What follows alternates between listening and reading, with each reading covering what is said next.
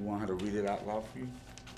Says Brenda sits on a corner of Park Street and Main Street while David and her husband is off convincing South shopkeepers to let him wash windows for money.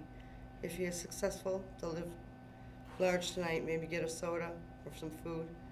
If not, they will bundle themselves in a stack of blankets they cram into the shopping carriage for safety, sleep in shifts behind a building, a church, or in a field. They'll stay there until there's another note left by an owner. I know you are here, now move along. Move along to where? Brenda and David have been living on the streets of Hartford for 3 years now. He has seizures and a problem with alcohol. She is bipolar and has a lot of medical problems. She hears voices. She sees things. Do you know what it's like to see things? Sometimes it's angels, sometimes it's worse. She dreams in blood, you know. Do you know what that's like, do you?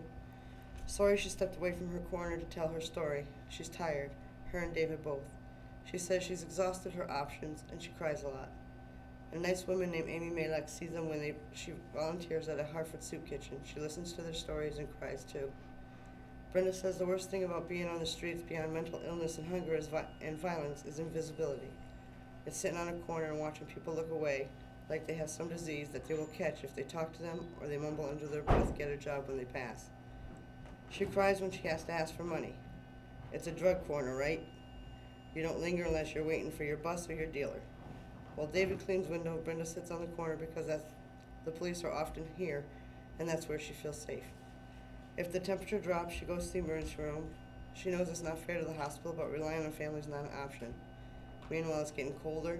Brenda finishes the story, dabs her eyes with a napkin, and aims her carriage back towards her corner. They wrote that in the Hartford, part of it in the Hartford Current.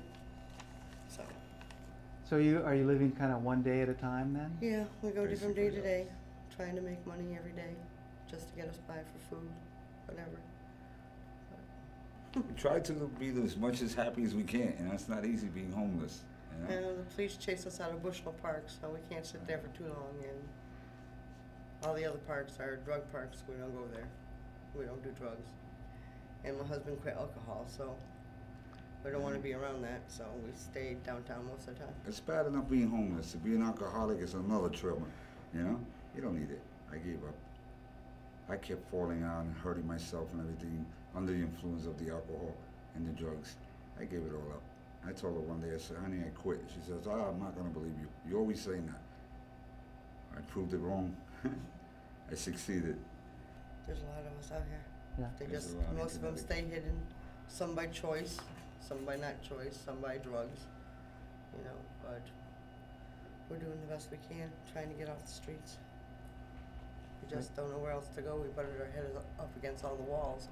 We're homeless, we have nothing, and in Hartford we qualify for no programs.